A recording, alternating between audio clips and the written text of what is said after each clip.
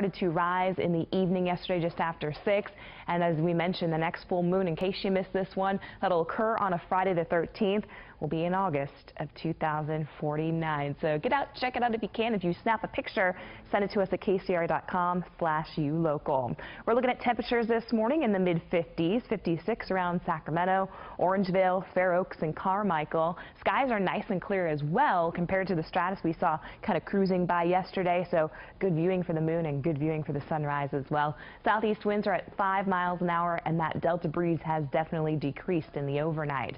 Taking you into Fairfield now, where we are checking in on a delta breeze.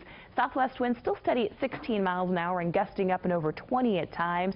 May see a few clouds around much of the Fairfield, Vacaville area, and as you get west of the delta into Dixon and Davis, temperatures in the mid-50s and that breeze still feeling nice and cool this morning. So that marine layer has really thinned out along the California coast. It sits just above 1,000 feet this morning, and most of the low clouds are actually cruising to the south there from San Francisco down towards the Monterey Bay. So without that cooling mechanism, we are going to see some changes to our forecast today, including the winds. Instead of coming from onshore, they're going to shift to more of a northerly pattern as this weather system cruises by to our north. With that north wind in place, again, keeping in mind that's a very warm wind.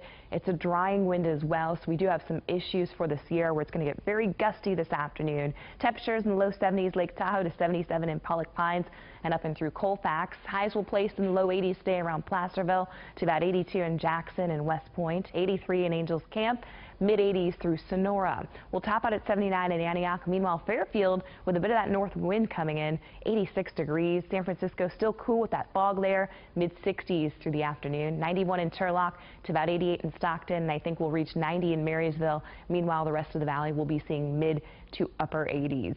So look for mostly sunny skies. A little bit of a breeze kicking in with those north winds.